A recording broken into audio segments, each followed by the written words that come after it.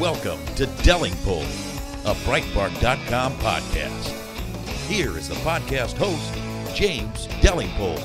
Welcome to the Delingpole podcast with me, James Delingpole, and my very special guest. I've been yearning to get him onto the show for some time. I've been a fan of his writings in The Spectator and elsewhere. And I finally met him at a party a few months ago, and I said, "You've got to be my..." And he's quite shy. His name is James Tooley. And indeed, I think are you Professor James Tooley? I am indeed, yes. And this is what's weird about you. Well, one of the several things, probably, I don't know. You are Professor of Education Policy, yeah. At Newcastle University. Mm-hmm. But you're not a crazed lefty. I mean, you must be about the only education professor in the world, anywhere at university, with tenure, who's not kind of lefter than Jeremy Corbyn. I suppose if there's any consolation, I used to be a crazed lefty when I was much younger. So, but you're right. There are very few of us. I wouldn't say I was the only one, but there are very few of us who are have a different disposition. Yeah, yeah. Well, so you say you were a lefty. What opened your eyes? I was a very late developer.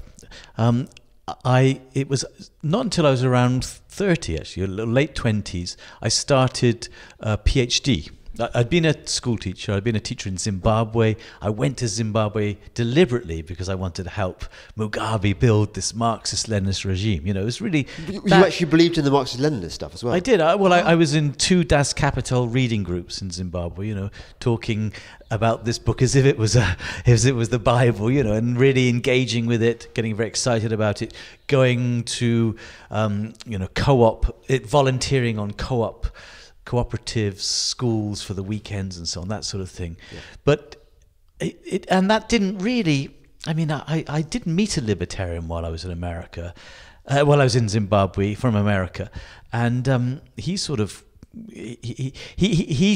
said things that opened my eyes. You know, why are we allowing Mugabe? I had some chalk sent to me from England. Why are we allowing the government to hold that chalk in customs so you have to go and pay?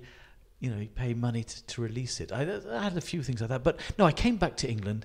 I lived in South London, near Brixton, and I was volunteering for the Labour Party. And I started my PhD, and it was going to be against Thatcher's reforms in education. You know, she was supposedly introducing a market into education. I was going to write against it. And I signed on with a left-wing professor, and then I read a book, Education and the State, by E.G. West. He's my hero, and this book opened my eyes, and that's what changed me. It was an intellectual conversion, if you like. I read this book, and it's all about what was happening before the state got involved in education, how there was this amazing private market in education before the state got involved, and the state came in and sort of crowded it out, almost by accident initially, but then much more vigorously. That was my conversion. When was this book written? So Education in the State was 1965, published by the IEA. Professor E.G. West, as he became, Edwin George West, he was actually a lecturer in economics at Newcastle University. So he wrote it here, and it's still a brilliant book. It's a book that will change the way you think about it.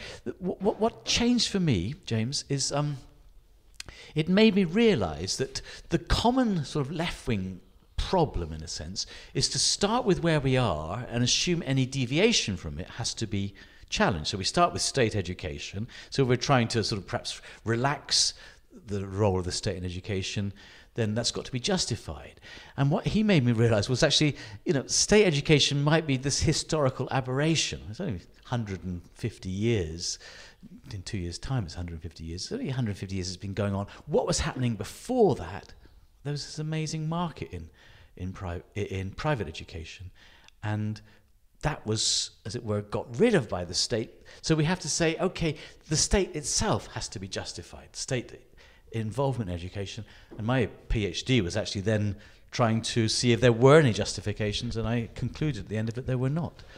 That's Just before we go on to your own research, I want to know a bit more about these private schools that existed before state system came along. Yeah. So where were children educated in the early days? So the best source for this, forget Eddie West, forget my work or whatever, but it was a government report, the Newcastle Commission published in 1861.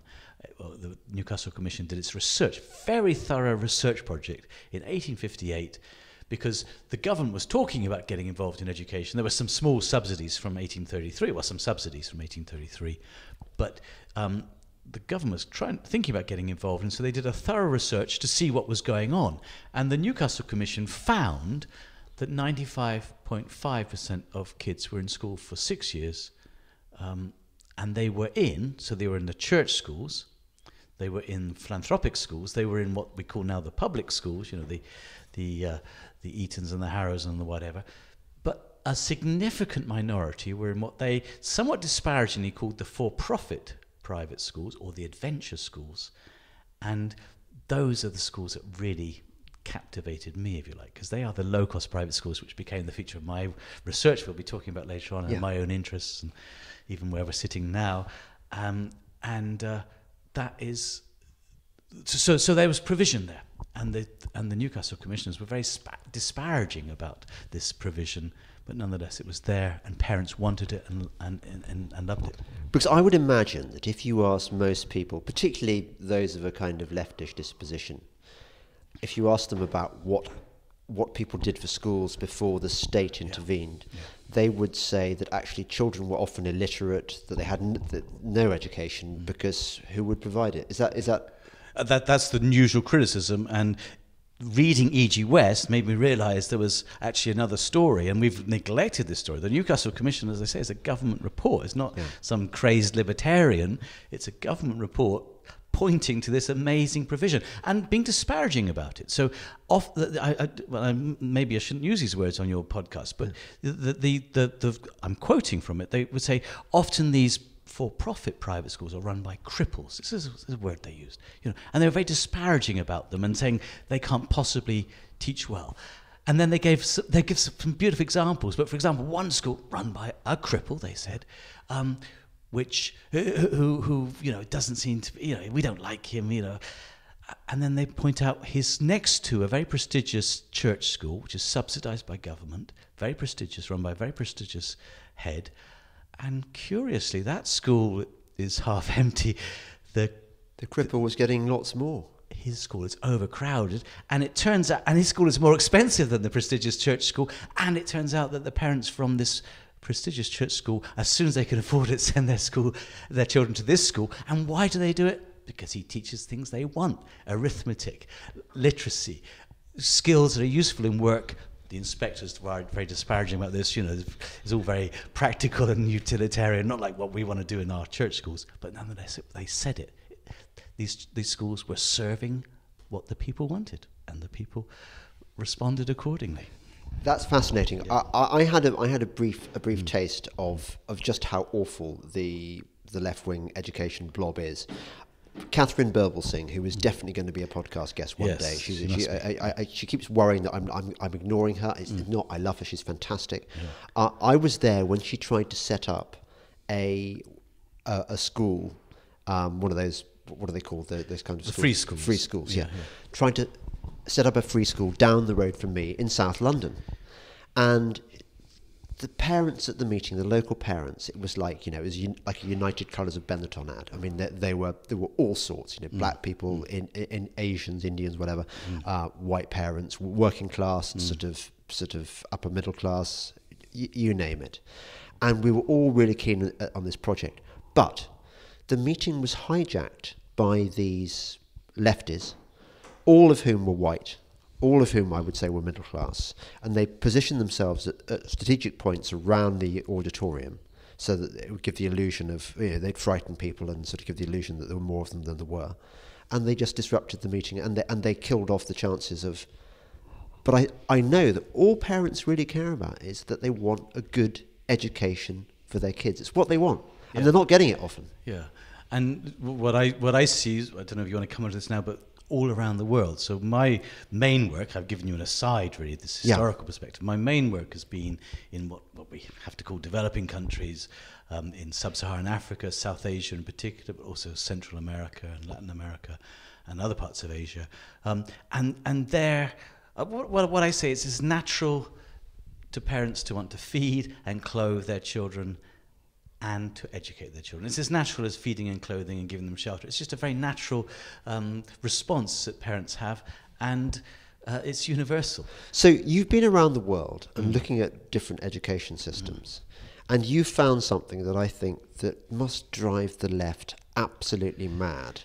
Yes, it does drive, let's say, the left mad. It drives most people mad, and I discovered it for myself. I mean, I use that word advisedly, but in a sense, I did discover it for the West. Obviously, I went into some slums in Hyderabad. I was there almost 20 years ago now, 18 years ago, and it was partly because of E.G. West, what he'd said about the slums of Victorian England and all these private schools.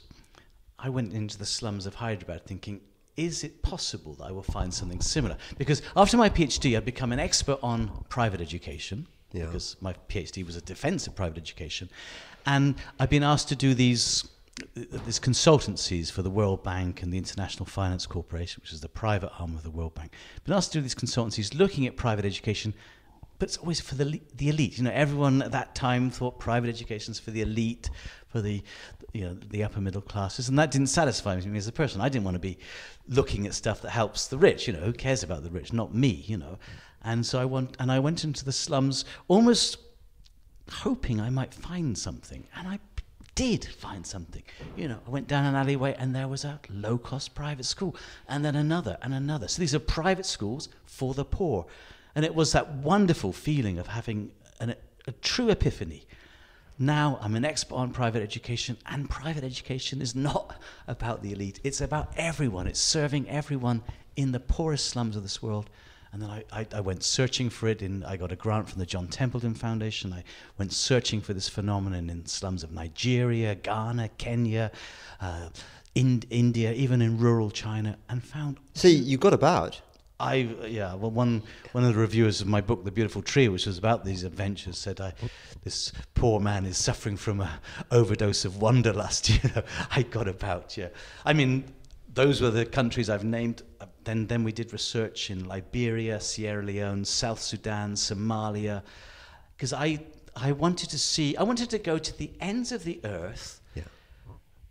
But I wanted to see what the poorest, the most disadvantaged kids. Yeah. You can't get much more disadvantaged than the kids in South Sudan or Somalia or even Liberia, Sierra Leone.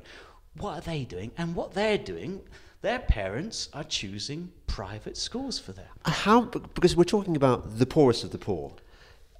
Well, so yeah, I mean, this is one of the things that my critics now tie themselves up in knots about. So they say they're not serving the poorest of the poor. The poorest of the poor can't afford them, and so some proportion of even the poorest quintile or whatever of the population can afford them. Okay, not everyone, but some can.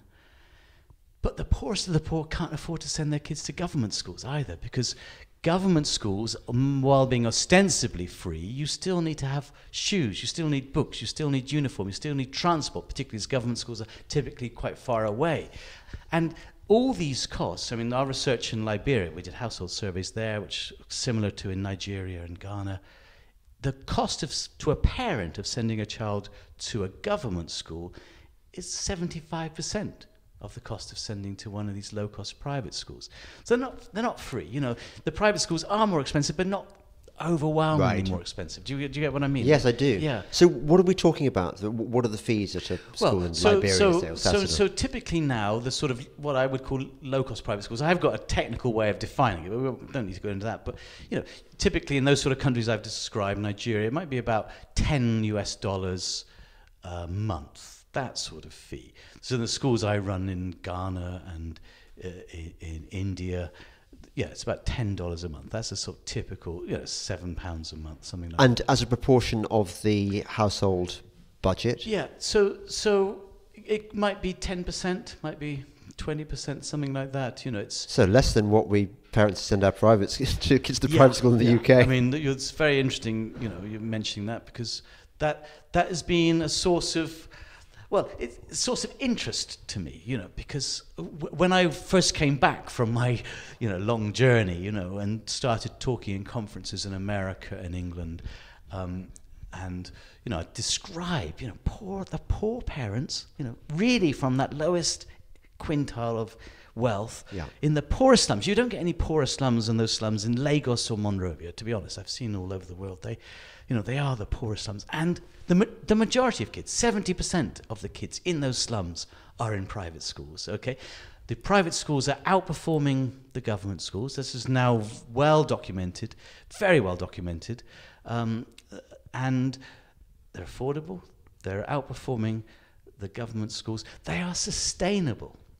They are run as businesses, and therefore, because they're sustainable, they're scalable. You know, so all those sort of holy grails of development are there. I mean, it's an amazing success story of the poor saying, we value education. When we don't like what government's doing, because either government's not doing it very well, or it's, you know, not catering to our needs at all, and we're going to do it ourselves. And we're succeeding in doing it ourselves, and we're doing it better than the government without a penny of aid or a penny from anyone else. We're doing it well. That was in parentheses I was telling you about that. So that's all there. Yeah, it's amazing. I'd come back to England and America and tell them about the story, and people would say, well, why not here? Why not in England? Why not in America? And I had to tell them, people I didn't know, why not here. But my feeling was the private education here is so expensive. Only the top quintile of wealth can afford private education here. That's not good. Yeah. We'll come to that in a moment. I first want to ask you why you think it is that these private schools are outperforming the state schools in these various countries. I mean, I think the word is probably accountability, isn't it? So what my critics say, what the critics of this movement say is, these schools are rubbish. Look at their buildings. They're not as good as the state schools, and certainly not as good as schools we expect. Look at the teachers. They're not very well qualified. They haven't got all the certificates. They're not very experienced. They're young, and they're not very good compared to the government schools where the teachers are qualified, certified, they are experienced, they're older. And so that, and all that is true. But these better teachers in the government schools are demotivated, and they are unionized, and they can never, ever be removed. I remember once being in one slum and talking to an inspector who was taking me around, and he said this, you know, whatever the teacher does, we can never ever remove them. Only God can remove them, he said. And then he thought, no, not even God. You know, and of course in the private schools, the teachers they're employees, you know, and if they don't turn up and do what they're supposed to do, they might get a warning. But in the end, they'll be removed. I mean, we made a film for the BBC in these slums in Lagos, Makoko, and we saw all the lively teaching going on in the private schools. Okay, it was a wonderful film we did for the BBC, and it was quite amazing. I got the BBC to do it and run it on Newsnight, in fact, and then later on, I think they thought it was a soft focus story of maybe one little school and, you know, against the odds. And then the director was coming around, we kept on stumbling on another private school. And then we interviewed the Minister of Education. And he realised it was a hard-hitting political story because we got permission to go into the state school. And there were 3 state schools on one site, and we entered the first classroom, the BBC cameraman, and the teacher was sitting there fast asleep at his desk, you know, and a little girl was taking the lesson. And you know, we showed that, and I felt difficult about showing it, but it happens all the time. If the teacher is there, half the time they're not teaching, half the time they're not there. And in the private schools, if you're not there, you get fired. Let's put it blankly. And that's accountability, isn't it? There's an accountability. The parent pays fees. He or she knows the school is going to give what I want, and if they don't, first of all, the teachers will maybe get fired. And if that doesn't happen, I'll take my kids somewhere else.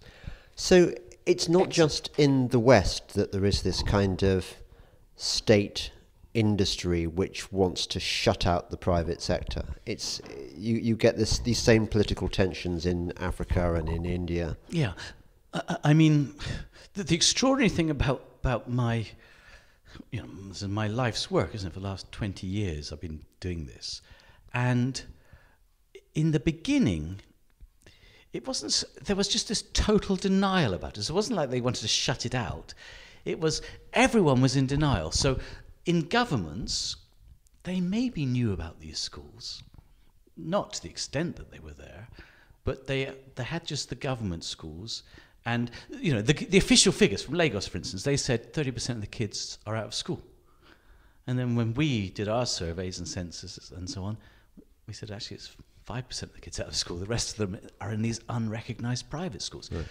So it wasn't so much they wanted to shut them out. There was this denial, and because all the aid agencies, their officials on the ground are somehow in cahoots with the government. Yep. They never go to these slums, or seldom go to the slums and see for themselves. And so they would conveying back, it's government and out of school.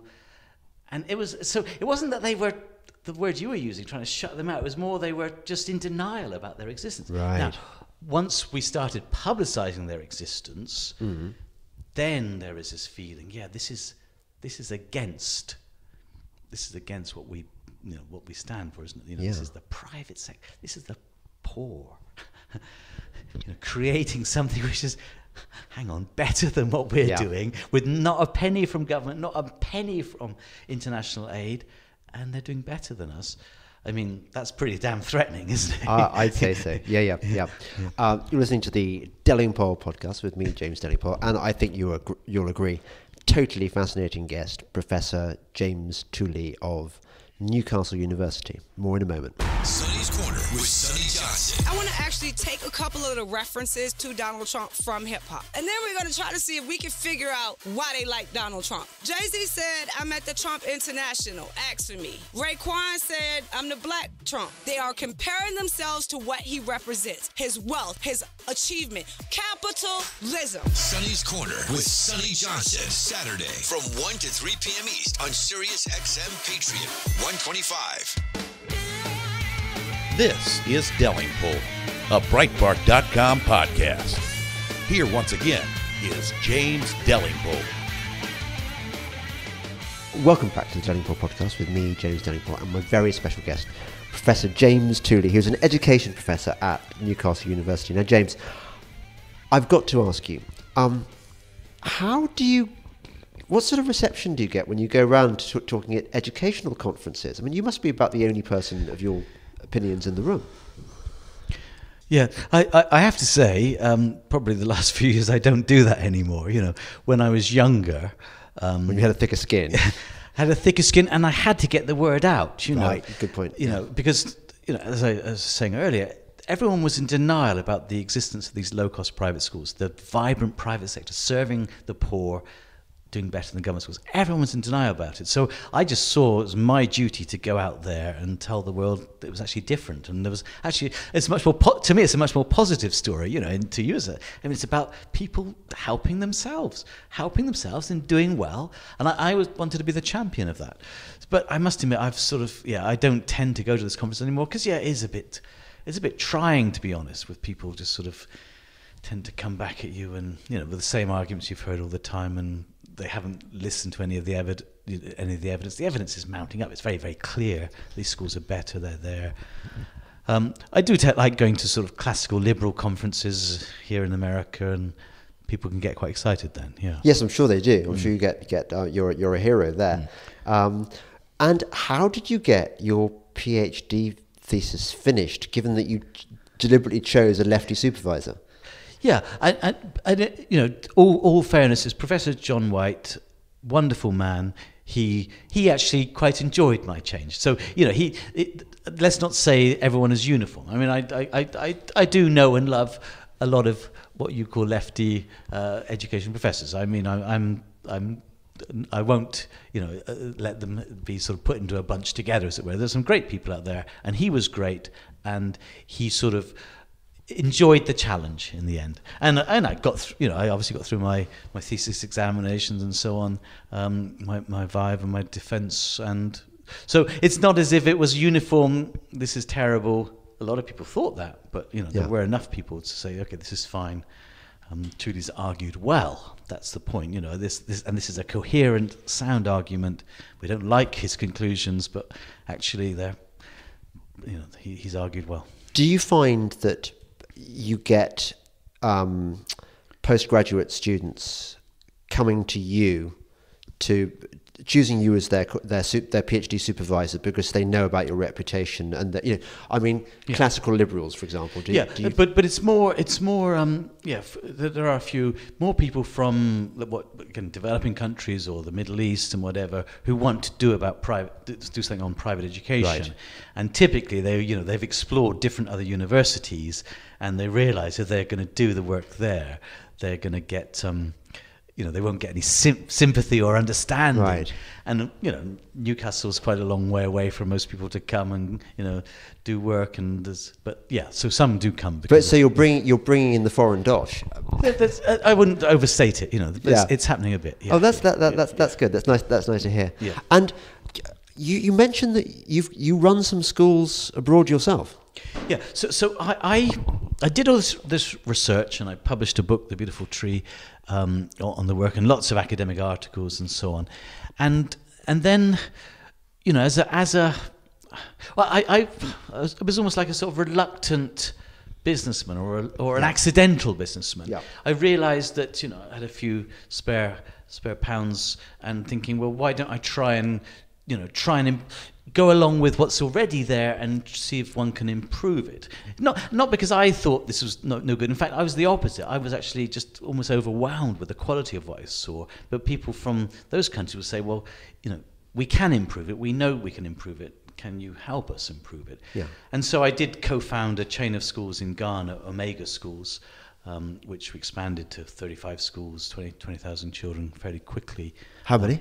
20,000, yeah. So you're in charge of a network that Yeah, so that's a network there in Ghana. It's not as many children as that now, but it's that's one network. And I founded a couple of others in India. One I'm still involved with in Gujarat, Cadmus Academies, and I've done some work in Central America as well. But these are chains that are ongoing. I'm quite good at getting things started and getting people inspired to get started. Yeah. I'm probably not the man to run the business in perpetuity. But that's amazing. You're actually, most academics are not that. No, I took, to be fair on me, it wasn't I was abusing my university. I've taken about 5 years unpaid leave from the university, Right. Unpaid leave, not sabbaticals, unpaid leave, in order to do some of this work around the world in sort of 2 blocks. So I have, because I've been so keen on getting this stuff done. Yeah. And as an academic, so many academics talk about areas which they talk about areas which they don't necessarily have experience of. Right. Having that experience of running these businesses, No. it makes me realise it's so difficult. As an academic, you can probably give the impression these things are much easier than they are. But I imagine much there's more difficult. much less red tape, is there not, abroad? I mean, just the experience of coming into, whenever I visit a school, the amount of stuff now that you have to go through to protect the children from, in case I'm a kind of child murderer, Yeah. and the bureaucracy involved in when you want to plan a school trip and you've got to sign all these safety assessments, risk assessment for. Yeah. I wouldn't want to go into teaching now. No, but those things are there, and don't sort of underestimate the bureaucracy in other countries as well. Oh, really? And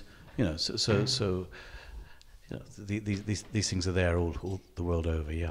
And do you get an income from these schools? No, I mean I have shareholdings in these schools, and one day, who knows, that might be worth something. But I don't take any income. I've put money in to these businesses. But it was more for me to see what was happening, to see what was possible and the potential, and to have this. I mean, in education they call it action research, but it was a bit like that, because it was actually the experience of seeing difficulties, the challenges, the issues, getting things started was quite important to me, and to put my money where my mouth is important. And one day, who knows? They might be worth something. Do you go when you go? You say you go to libertarian conferences in America. Are you familiar with the American school system?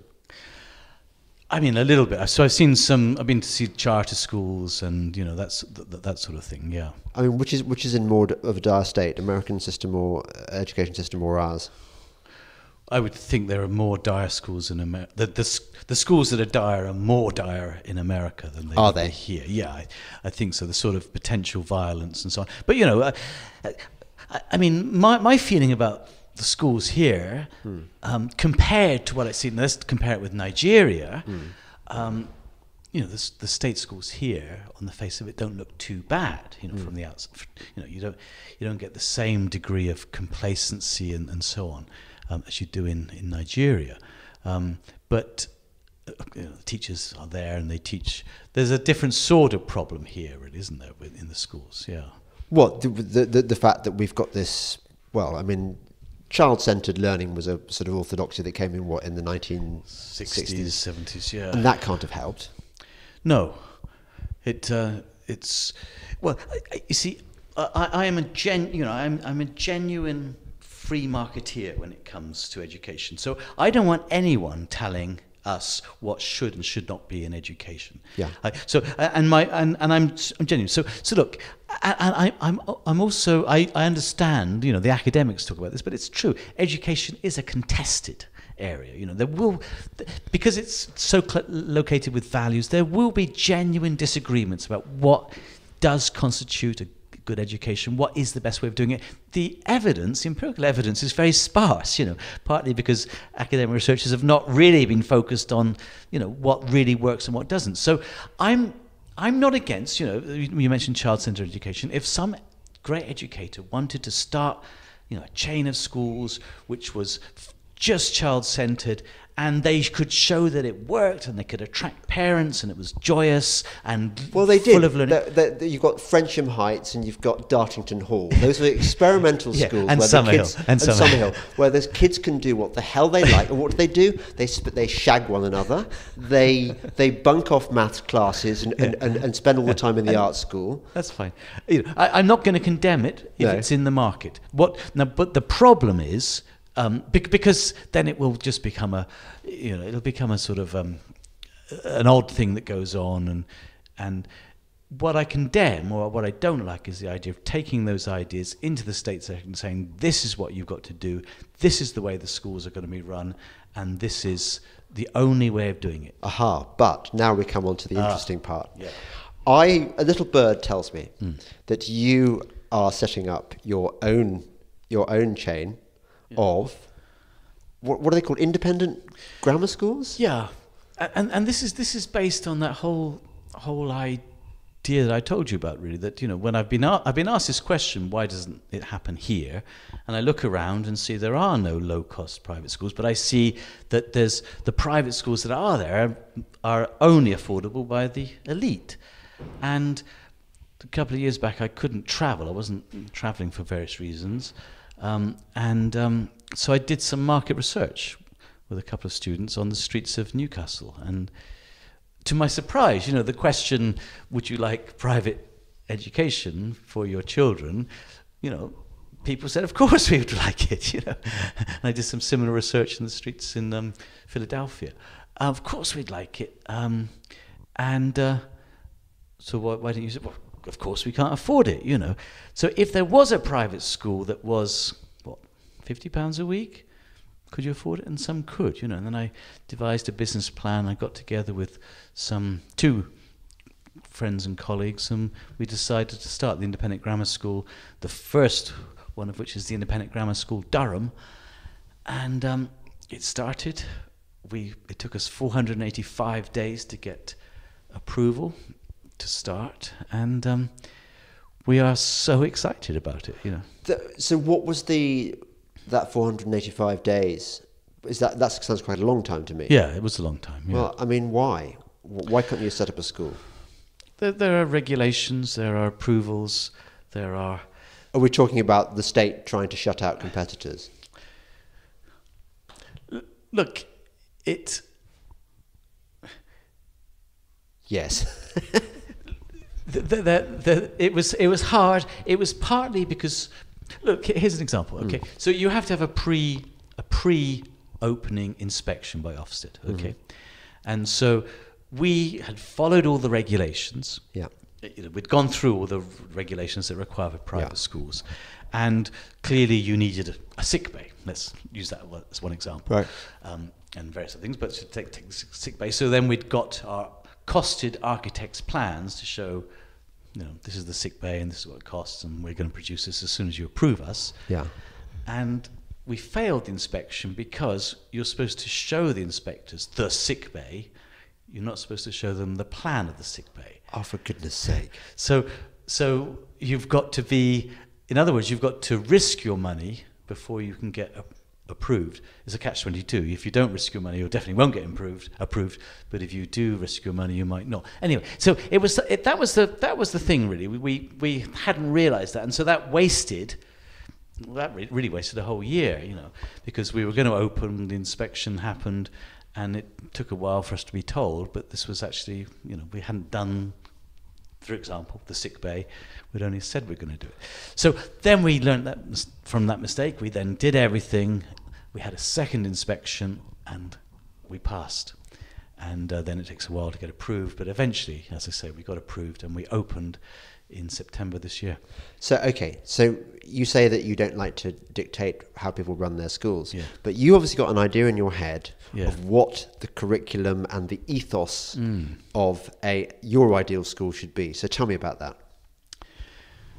Well, but not that I want to dictate it. Obviously, I mean, it will be dictated in By the these, headmaster. in these Headmistress. schools. But I'd love to see competitors coming in and saying, well, they could say the same thing, but they could say, well, actually, we want to do something slightly differently. Yeah. I'm genuinely not into the idea that we dictate what the market can provide in this area. But this school, the Independent Grammar School, Durham, is very traditional. It has a traditional knowledge-based curriculum. We're very happy that the kids learn poems by heart.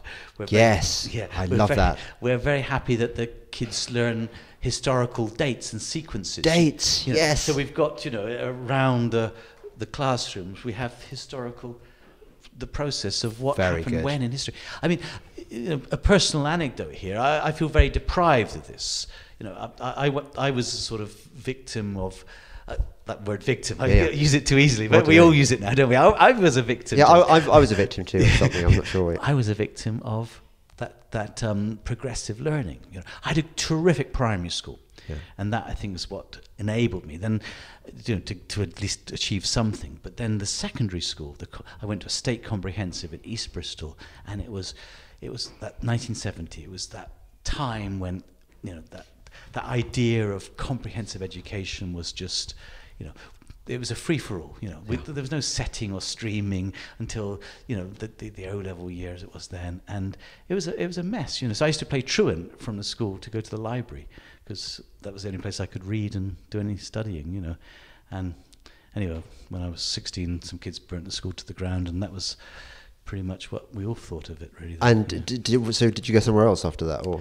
I dropped out of school when I was 17. Then Right. God, isn't that weird that what you've ended up doing? Yeah, but it's because I don't want kids to be in that situation. You go into I was a bright kid.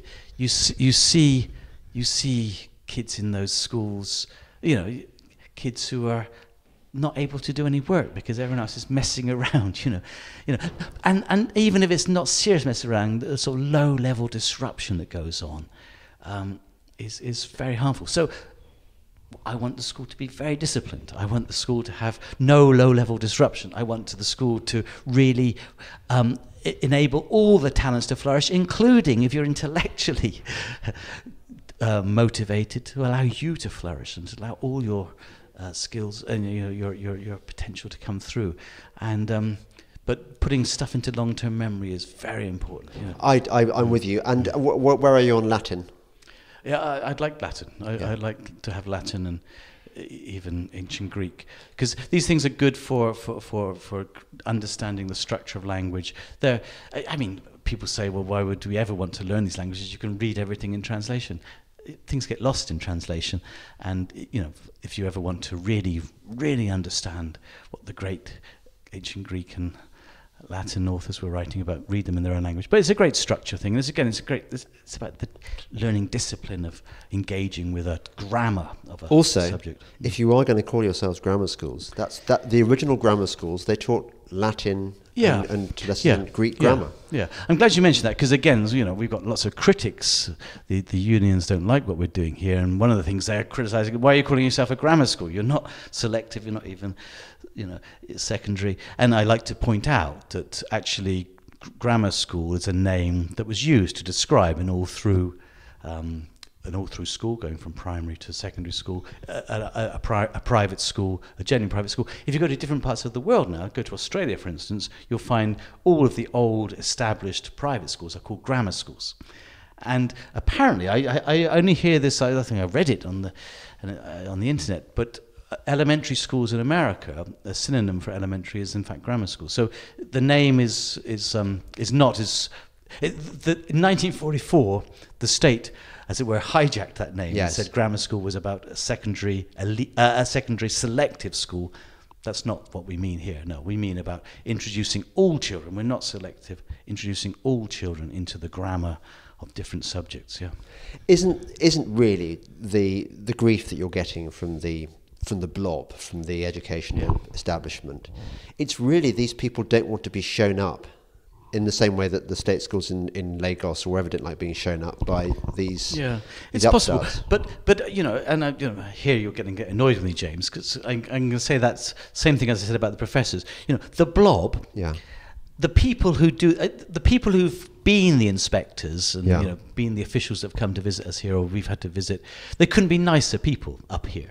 It's not as if they're as people opposed to what we're doing. It's the regulatory environment, the environment that gets, as it were, sent from down south, that's the blob. It's not the people themselves. And so that, I wouldn't say that they are particularly motivated. And of course the unions love the sinner, hate the sin. Yeah, exactly. Yeah. But exactly, that's how I feel. And hope, but the unions, of course, remember the unions have an interest in promoting the welfare of teachers.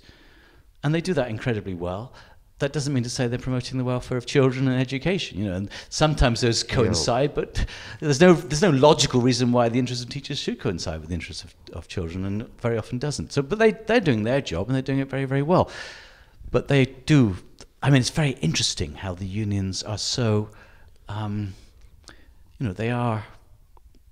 they don't like the school being here, and I guess it is a threat because the fees are rather low, Yeah, I'm amazed that you can give a child a private education for £52 a week. Yeah, over the whole year, so that's $2,700 a year. Yeah. Yeah, but that's not really. But the building is very, very simple. It's a nice building.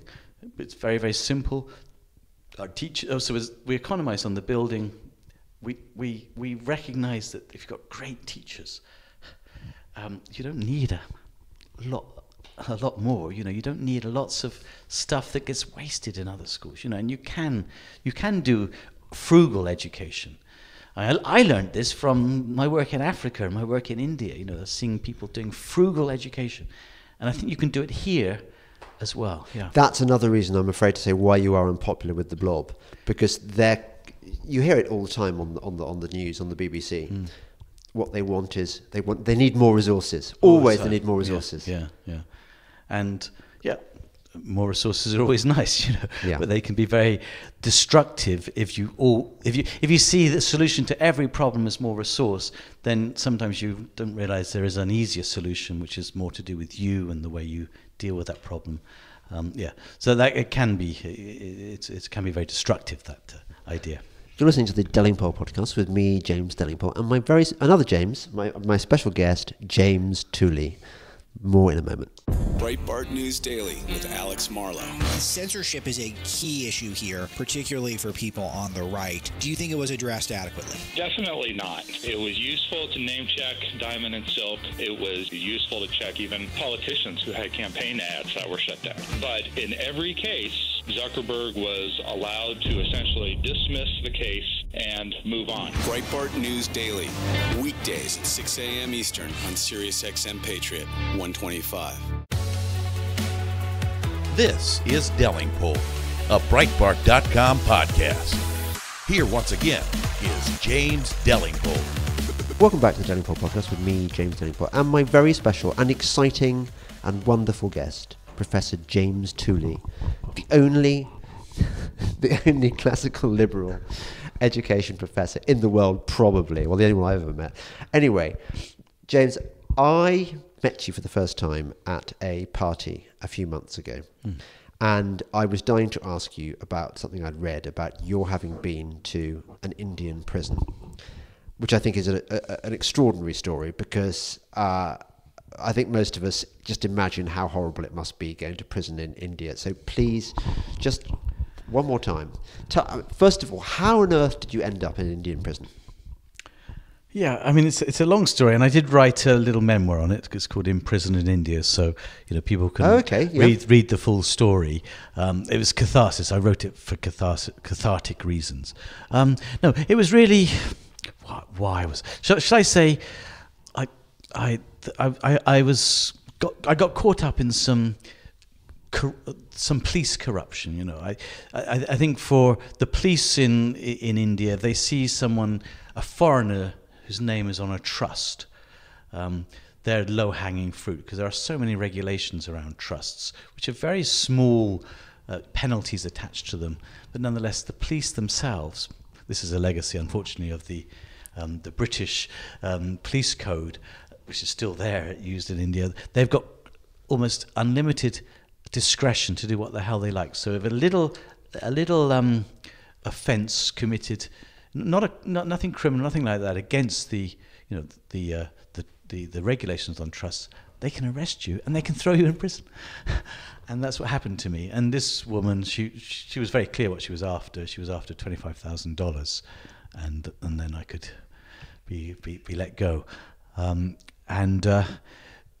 mean, it's quite a lot of money. It's a lot of money, yeah. I mean, initially, when she was sort of interviewing me prior to having me arrested, she understood that I was a professor at a good university, and she indicated that she had two sons who didn't have a father, and they would be very happy at a British university. And I didn't get the idea. I didn't quite understand what she was after. But perhaps I could have promised her something and got away with it. But anyway, that was it. A corrupt police officer using discretionary powers introduced by the British circa 1861, and threw me in prison. But it's one of those things. Yeah, imagine an Indian prison, and I bet for any of your listeners, it's 10 times worse. The reality is 10 times worse than what you can imagine.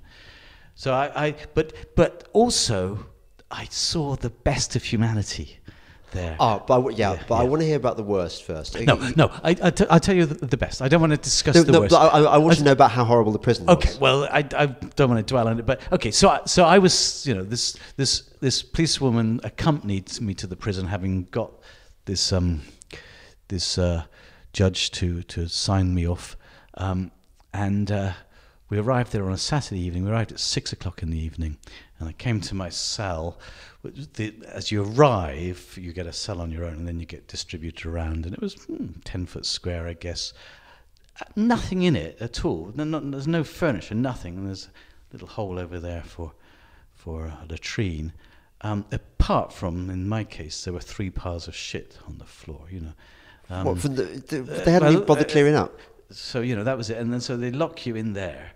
And then that's 6:00 at night, and so and this policewoman said, "You can't take anything with you, but don't worry, everything is provided." So I had a jacket and and they'd taken my belt and stuff like that. But and I was standing there, and then the prisoners from across the corridor sort of crowded round, and I said, hi, and I said, well, so when's food? I'm a little bit hungry.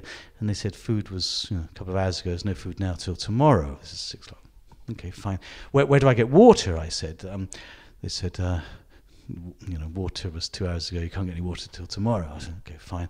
This was March in Hyderabad, a bit chilly now at night. I said, when do they bring blankets? I said, you should bring your own blankets, I said, fine, okay. And sort of had to digest that knowledge. I had no food, no water, no form of comfort. Anyway, 10 minutes later, they called again from across the corridor, and amongst themselves, the prisoners had collected together a blanket, an orange, an apple, bread, jam, water for amongst themselves. And at risk to themselves, they then called the jailer, who could have been nasty. Yeah. Most jailers were brutal. I mean, the jailers were often brutal, but called the jailer and transferred it across to me. And, once you have that experience of, this was not the Shawshank Redemption. This was prisoners looking after each other, looking after you. And it was the finest experience. It was an experience I will never, ever forget, and I will never, ever regret having had, to see the humanity that can come in that dire situation. I mean, the thing about prison I discovered was in India, there's this word, I don't think I've ever heard it before, an under trial. And an under trial is someone who is in prison, sometimes awaiting trial, but often awaiting charge. There's not this, and sometimes they've been in prison 1, 2, 3 years, awaiting charge, because they're too poor to afford a lawyer and too poor to go to court. It's disgraceful. I mean, it upset me so much when I learned that some of these people I was getting to be friends with were there pre-trial, pre-charge. That's pretty disturbing. And because they were usually victim of some corruption and thrown in prison, and then they couldn't afford to get out. I knew people, I got out. So don't ever say, the humanity of people is beautiful. You see that was beautiful. I believe that without needing to go to an Indian prison to have the experience. Yeah, I do. Yeah. I'm going to take your word for it, James. But I think a lot of us, when we hear people who've been through experiences like that, we had another brilliant guest on the podcast called Sean Langan, who was held prisoner by the Taliban for I think many months. Yeah. And mine was a very small, very tiny experience. But nevertheless, the questions I want to ask you are things like, how bad are the mosquitoes? The mosquitoes are bad, and then I got transferred to the. I was only there. It was a matter of 1 or 2 weeks, and then after 4 months. Yeah, that's enough. Yeah, so then got transferred to the foreigners wing, which was full of. All the Indians told me, you can't go there. You've got to pay the bribe. You can pay a bribe to within prison. You can pay bribes to get better rooms. And I could have stayed with the Indians, but I was sent to where all the foreigners, which was basically Nigerians who were all on drug things. Yeah. And so basically a room, not very big, 20 foot by 10, 12 of us lying side by side, 6, with just literally on the floor, just a blanket there. So the mosquitoes are bad, but the funny thing is there's no beds, but there were bed bugs. And so I used to get eaten alive by these bed bugs. That was horrible. But you see, you're laughing about it now. I think I would have been, the thought of being eaten by bed bugs is so traumatic. I think I would have been mad. But where you, and you do go through that, even after a very short time was in prison, I must stress that. But if you do have that dark night of the soul, when you think, because the other thing is you don't know how long this is going to last. Yeah. And it lasted a very short time for me because I knew people in high places, But you have that dark night of the soul where you think this, I can't get through this. But then I found, and you find some hidden resources inside you, but you also find this love of humanity. This is what I'm trying to say. The people around you get you through it, and you get them through it. So the Nigerians must have been pretty badassed, were they? They were wonderful. They're sweeties. Because I work with, I've worked in Nigeria. I wasn't afraid of anything like this, and they were fine. And they were, they have a reputation, Nigerians, but they were fine. They looked, and we played chess. And I imagine you could speak some of their dialects as well. Not really, no. But English is the official language. Sure. So it was fine. But and to link with my work, I mean, in my interrogations, there's a chapter in The Beautiful Tree called An Inspector Calls, where I talk about corruption of the police in Hyderabad, India. I talk about that as part of it, and that kept coming up in my interrogations. So was I partly there because I'd been found because of my work, or just this? Anyway, whatever it was, there was a link. And as I say, I certainly don't regret having the experience. I'm. How long ago was this? It's only 4 years. 4 years. Oh my God! So it's still quite. Yeah. Do you think it damaged you in any way? I mean, do you get nightmares or no. But sorry, I'm not going to let you get off with just the mosquito. I want to know, was there anything you can do about the mosquitoes? No. So you just get bitten? You swat them. But how do you sleep? Well, you cover the blanket over your head, don't you, and that sort of thing. You have a blanket. Right. It's really not.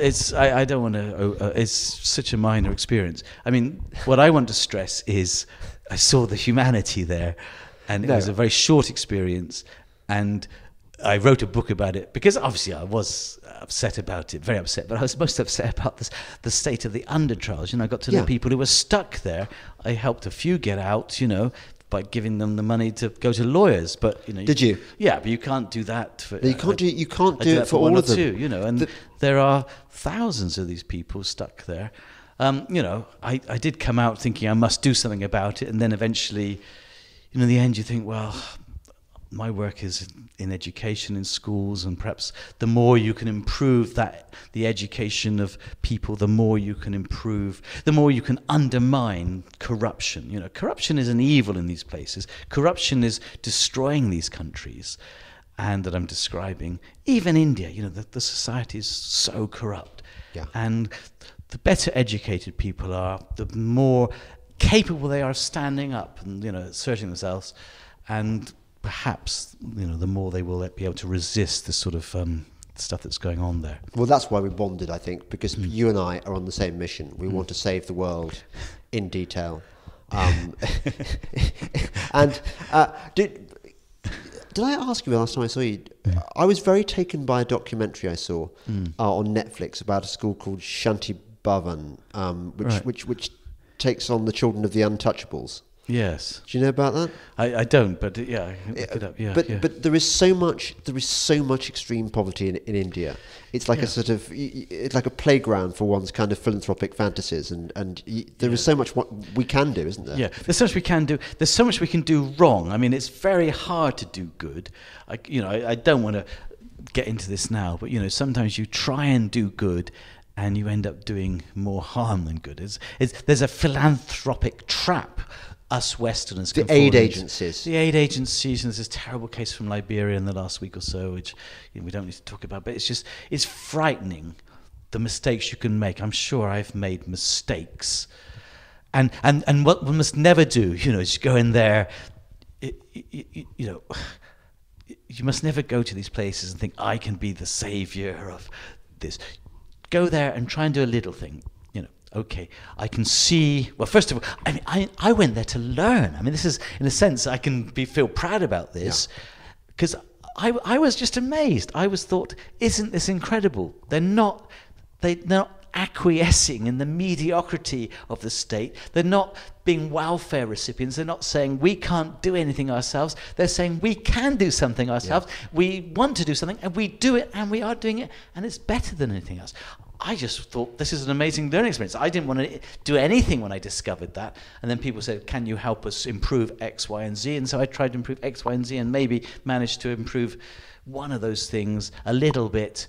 But, it's the easy thing to go in there and think, think one can do wonderful things. You can do very little.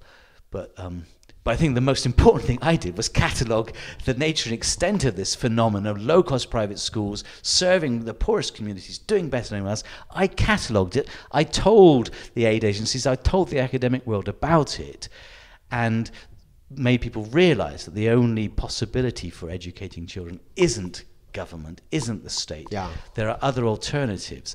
That's that's in a sense what I can feel proudest about doing, and in a way, there's a danger in trying to do other things. we can misunderstand, we can Yeah. do things the wrong way, but hopefully some things have Well, done as I tell you what, yeah. I hope, James, having met you and been inspired by you, I think you are a hero. I do hope that your independent grammar schools really take off, because I think there is very much a need for them. Yes. And so I don't know how many special friends. I have one special friend who listens to me. I don't know whether they're based in Durham or not. But if they want to send their child to Durham, Yes. The school's opened. The independent grammar school Durham is opened, Yeah. and that's For what age? There's still places available from age 4 to 9 at the moment, but we'll extend that. We will be opening other schools, hopefully independent grammar schools In the north? we're just working in the northeast at the moment because it's best to keep sort of geographically focused, so we don't we can keep an eye on all the schools. But yeah, we hopefully opening schools here.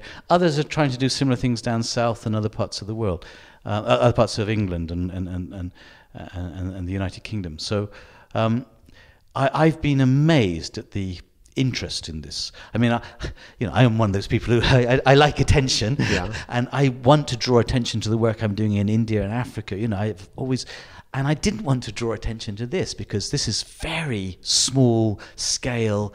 It's, I wanted to get started before anyone noticed it.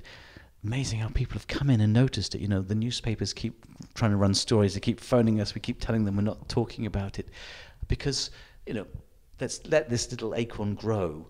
Yeah. But the interest in it shows, I think, that There's a hunger. In fact, going back to something you said earlier, I've had left-wing professors come up to me at conferences, because I still occasionally go, Yeah. and saying to me, had this been around when I was young, I would have used this for my kids. Don't tell anyone. Well, I'm not mentioning any names. Yeah. But it's absolutely true. And I've had, and The Guardian, there's a journalist from The Guardian wrote more or less the same thing. I'm totally against private education. But if this works, can I really be against this? Yeah. And then Peter Wilby, the editor of the New Statesman, who's the erstwhile editor of the New Statesman, who's is a dear man, and he wrote a piece in the New Statesman, clearly believing it will work and it will be attractive to parents. He's worried about that, but nonetheless, he understands its attraction to parents, and he understands just about that the economics of it can make it work as long as it can be big enough. Good. Right. Well, thank you very much. You're listening to the Delingpole podcast with me, James Delingpole, and my very special guest, and I hope future educational millionaire, he deserves it, Professor James Tooley. Thank you and goodbye. Breitbart News Tonight with Joel Pollack and Rebecca Mansour. I said that it's the epitome of hypocrisy. Unless you fall in line with their liberal agenda, this uniparty, globalist, liberal agenda, they will never support you. They use the whole gender issue, of course, as some kind of tool to prop up their messaging, but it's the phoniest thing. Sirius XM Patriot, Channel 125.